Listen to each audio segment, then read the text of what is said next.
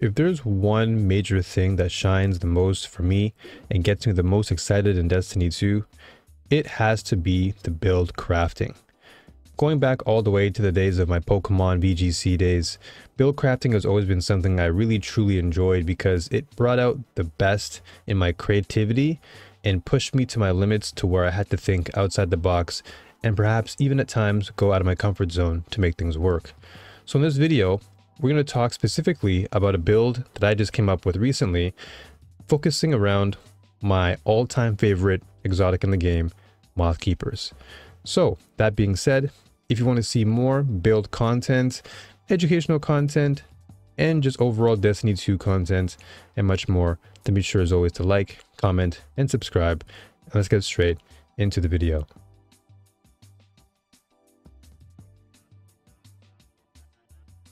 So before we jump into the nitty-gritty details of the build at its core, we need to first look at the beginning. That is the blueprint. How did it all begin? Well, everything starts here with the Mothkeeper's wraps, which, of course, as I mentioned earlier, is my favorite exotic in the game, and for good reason. Winged Eclipse, the armor perk, states that your grenade becomes a cage of loyal moths that release on impact and fly toward the nearest target or ally. If they reach a target, they detonate in a blinding explosion. If they reach an ally, the moths grant your ally a void overshield.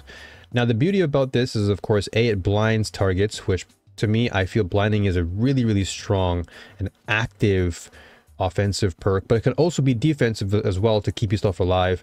But more importantly, the void overshield makes this build that much more satisfying because you now have that defensive option where if you are taking damage, you can use the Mothkeeper on yourself and thus have an overshield to keep you alive and sustain. So we won't go too heavily into the armor mod just yet. I'll go into that in another section. But right now, I want to just talk about the actual build again at its core. So the MVP outside of the Mothkeeper's wraps is Tessellation. And Tessellation is, to me, a pretty underutilized weapon at the moment. Personally, for me, I've heard some mixed bags about this weapon, and in my admitted, approach, I did not really have much to expect from the weapon. But as I started to use it more, I recognized something really, really impactful about it, and we'll talk about that really soon. But the MVP as far as weapon is the Tessellation, and the great thing about this build is that there are a lot of things you can really optimize and really just take advantage of. There's a lot of flexibility, but there's also a lot of complexity, which this gives you a chance to go on your own path of mastery towards really understanding the build long term. So let's go into the prismatic section. This is where, we start to kind of dive a little deeper here, but not too deep. But as you can see, I'm running with Snare Bomb, Grapple, which of course will not really work here because in Mothkeeper's wraps, one of the things that Mothkeepers will do is it will override your respective grapple slot because it already has a built-in grenade into its gauntlet perk. You have two. So you actually have two grenades that you have at your disposal for both offensive and defensive capabilities. And with Snare Bomb, this, to me, it's a void melee, but it acts as a third grenade option, which also weakens enemies as you attack them. So there is some degree of, again, offense and defense, depending on how you want to utilize it. Then going into our aspects, we have the Stylish Executioner, as well as the new subclass Arc aspect Ascension here, which states that press while airborne, consume your class ability energy to summon your arc staff, propelling yourself upward and creating a burst of energy around you that amplifies allies and jolts targets. Now, the reason why I chose this, not only is it because I love arc, but more importantly, the Amplify. Amplify to me, I think, is a wonderful, wonderful perk to have because it's something that provides you with mobility. And mobility is something that really helps you to either stay alive or push for the advantage. And when you pair that with the likes of Executioner or Stylish Executioner, where defeating a target affected by any debuff grants invisibility and true sight. And after you perform execution, your next melee attack while invisible weakens targets. So that this pairs well into Snare Bomb. But more importantly, this allows you to play a more hit and run approach where you can hit targets for big damage. And if they hit you, you can run away because you're amplified, and because you're invisible, they can't see you. So you can use this as a means to reposition, go to high ground, and then rinse and repeat for more damage. And then we have our fragments here, which of course we have Facet of Protection, which states that while surrounded by combatants, you are more resistant to incoming damage. While transcendent, this effect is increased. So this of course is a really strong prismatic fragment, and personally is what adds more to this build overall, because it pairs well with just everything as far as the aspects. You're invisible, you have mobility, but now you also have something to keep you more grounded, more, again, strong in the defensive area, where admittedly Arc tends to struggle, but Prismatic really does help to magnify that defensive aspect even more. And furthermore, if we jump to the Hunter's Journal, the new artifact this season, we have what is known as Galvanic Armor, which states that while you have an Arc or Prismatic subclass equipped, incoming damage from combatants is reduced while amplified. So this in itself plays extremely well into the whole defensive capability of this build. And of course, when you tie that with Facet Protection, you can clearly see why this build is really strong in that area. Next, we have Facet of Ruin, which states that it increases the size and damage of the burst when you shatter a stasis crystal or frozen target, and increases the area of effect of solar ignitions. So this in particular here is mainly used for my super. It's mainly used for when I shatter targets or freeze targets with my weapons, most notably with either my stasis weapons. And this is just really good because giving you that additional size, that AoE kind of burst, really helps to deal with ads a lot more effectively. Next, we have Facet of Hope. While you have an elemental buff, your class ability regens more quickly. So this allows for me to basically just spam my class ability, always having my ascension ready to amplify myself and jolt targets.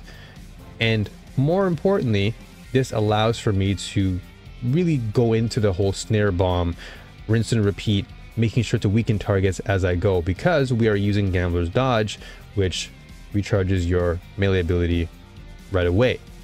So that, alongside Facet of Hope, really allows for me to just funnel more and more snare bombs, weakening targets, blinding targets, and then finishing them all off with the likes of Silence and Squall, or just other stasis options that I have at my disposal. Then next we have Facet of Courage, which states that your solar, arc, and void abilities deal increased damage to targets afflicted with darkness debuffs. And so we already have the likes of freeze/slow through our Facet of Ruin, which we'll go into in detail afterwards with regards to weapons. But basically, we'll be utilizing a lot of stasis weapons. So things like Aedra's Scepter, or just any sort of stasis weapon, hand cannon, LFR. Right now I'm using the Fire and Forget linear fusion rifle, which has been really consistent as far as damage, but also doing what it needs to do to create that AoE burst and thus clear ads on the fly. So this is really good because again, it increases the damage with darkness debuffs applied. So things like our snare bomb will have more value for that reason. And then lastly, we have Facet of Purpose, where picking up an Orb of Power grants either Amplified, Restoration, Frost Armor, Woven Mail, or Overshield based on the damage type of your equipped super. So this in itself ties into, once again, the defensive approach of the build, where now I'm applying Frost Armor due to me running with the Silence and Squall super. So not only will I have Frost Armor, and it's very easy for me to obtain Orbs of Power, which we'll get into again in detail with regards to our armor mods, but this gives me Frost Armor, and you tie that in with the likes of, again, Executioner, Ascension, making me very fast, very unkillable in that sense, unseeable, right, undetectable rather. And then of course we have the Facet of Protection. You pair all those together and you have a build that really is sustainable and versatile. So that being said, let's jump into the weapons and what makes this class, or at least this Prismatic Hunter, so durable.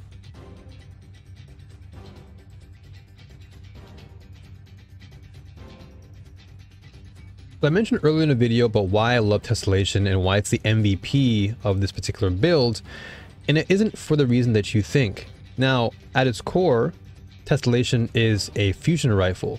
So initially you're thinking, okay, well, I should use it as a fusion rifle states, where you want to be charging it, aim for a specific part of the body, get some damage.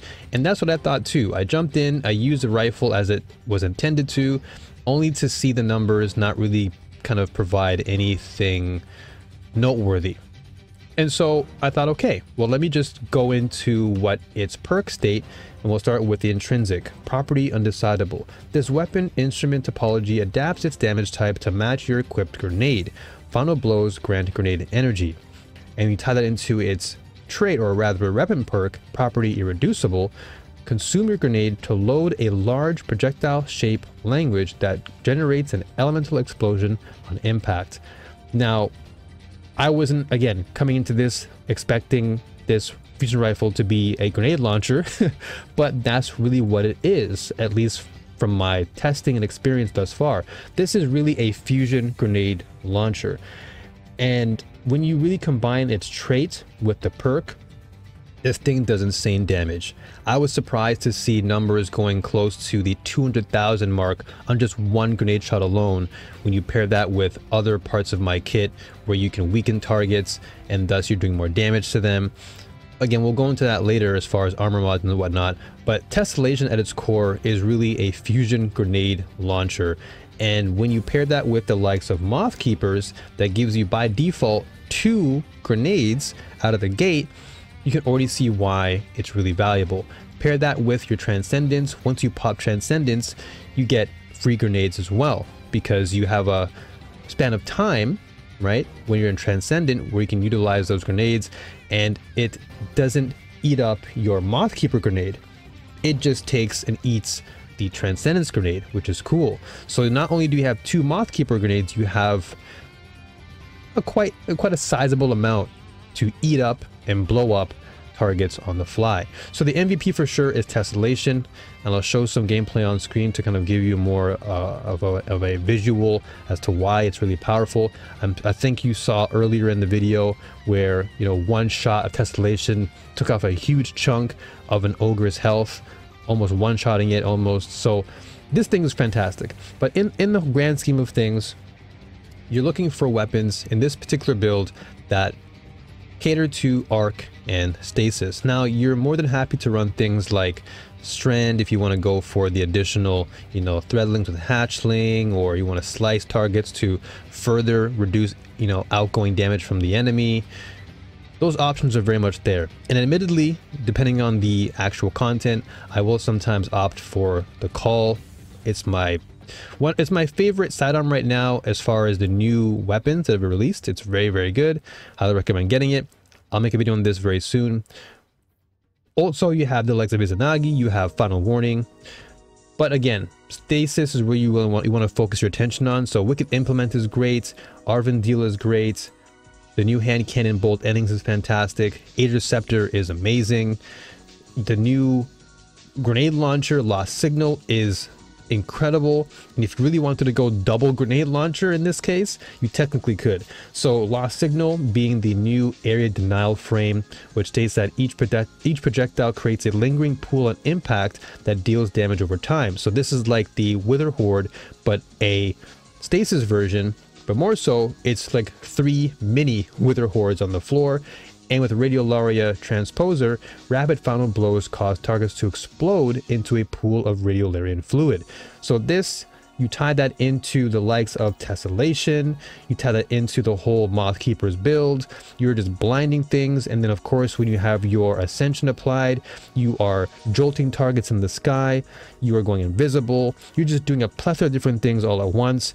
Everything is shocked, blinded, frozen, dead, you know. So it's really, really cool how it all comes together. But those are some suggestions I recommend as far as kinetic options in that slot.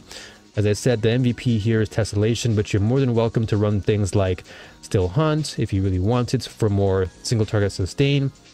But I will say, admittedly, Tessellation is so great because it's not only great for ad clearing, it is also good for single target damage because of how much damage output it has when you pair it well with the likes of a snare bomb, weakening targets. It just does so much. And then in the final slot, you can go with, again, Stasis. Fire and Forget is my favorite right now, but you have also Hullabaloo, you have Ill Omen, which is the new sword, you have Crux, you have Queen Breaker, which received a buff recently, you have, you know, Whisper if you want more, again, sustained damage for single target, but you have a plethora of other stasis options that you can use, arc options you can use. Just think about that in particular and try to really amplify your damage in that regard. So that being said, we're going to jump into the more nitty-gritty stuff now, which of course will be like numbers as far as armor mods. We won't go into damage specifics. I think I'll say that for another video because I still need more time to cook with this build. This is mainly just an overview of what the build can offer, but as far as damage specifics and numbers, we'll look forward to a part 2. All right, so that being said, let's jump into the last segment.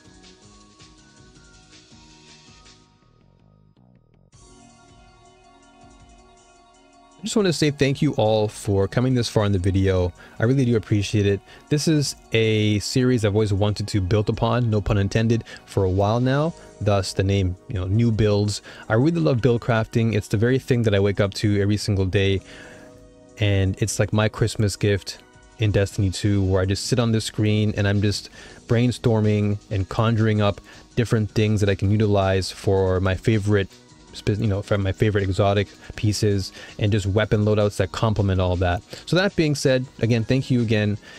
So as far as this build, this is all about grenades and getting the max value. So the main focus here is discipline. I want to make sure this is at 100, and that way your uptime of grenades is always there. Therefore you can spam things like your blinding grenades with Mothkeepers, and that way you can also get your void overshields with the Mothkeepers as well. But more importantly, you can feed that into your Tessellation, which then gives you a chance to just deal AoE damage, but also single target damage as well. And tie that in with everything else, which we'll get into right now, is really impactful. So we'll start off with the Hunter's Journal, and then we're going to move into the actual mods themselves. So the Hunter's Journal, what am I running right now? Currently I have the Unstoppable Sidearm, Overload Hand Cannon, and Anti-Barrier Submachine Gun. And then we also have Overcharged Armory, which states that weapons with the dealer's choice Radiolaria, Transposer, Collective Purpose, and Sundering Origin traits are always overcharged weapons for you when that modifier is active.